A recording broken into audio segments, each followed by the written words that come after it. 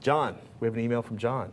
Yes, we do. John emailed us the question straight from this week's headlines, and he writes, "Hey, could you explain what Netflix's recent deal with Warner Brothers is going to mean to us, the subscribers? Despite the spin, it sure doesn't seem like a very consumer-friendly move. DVDs will not be available until 28 days after release. This is apparently already in place, as movies released today from Warner are not available until February 16th. And I don't see the immediate availability of more movies for streaming. Right. And what gives? Is this going to be a good thing?" John from Billings, Montana. Yeah, Thank you, well, John. Here's the thing, John, right? We live in an imperfect world where a lot of people like to download content they haven't paid for, which has the RIAA and the MPAA permanently freaked out. At least the MPAA hasn't started suing people left and right like other four-letter agencies.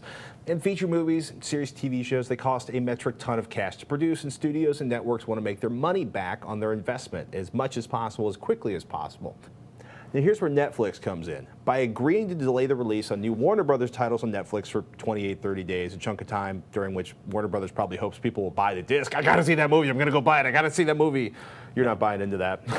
Money. Well, I agree on making more money, though. Right. So, as a result, Reed Hastings, the Netflix CEO, has negotiated more DVDs and Blu-rays for rentals from Warner Brothers and rights to more streaming content from Warner Brothers. And Warner Brothers, like the other studios, they are the suppliers. They have what everybody else wants, and lots of people want to stream content. So the movie studios are basically pretty much in a position to dictate terms. Now, in the past, Mr. Hastings has had to go to retail suppliers when the studios tried to keep Netflix from buying new titles. He did an end run around him then. He did a deal with Starz to get more streaming rights for online content, so he wouldn't have to deal directly with the studios. Awesome. Yeah, the guy's worked hard for you.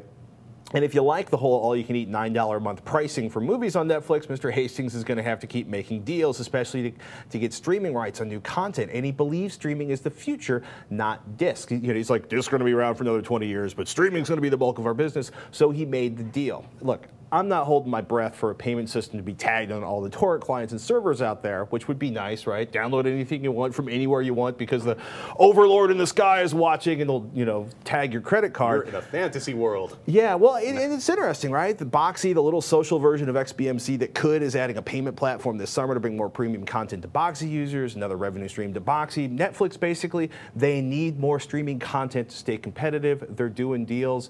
And the reality is new titles, only 30% of Netflix's business, so they're probably saying, okay, I'll give them this, they'll give me something I want, and like you, I eagerly await all of those new online streaming titles. They'll show up, I'm pretty sure. Good deal. That's what good contracts and lawyers are for. Man, if they can deliver more streaming content, I'm for a delay in getting my disc by another month. That's okay. It's not perfect, I mean. No, but, give me that streaming content, because I'm finding it very convenient. Let me put it that way. Yeah.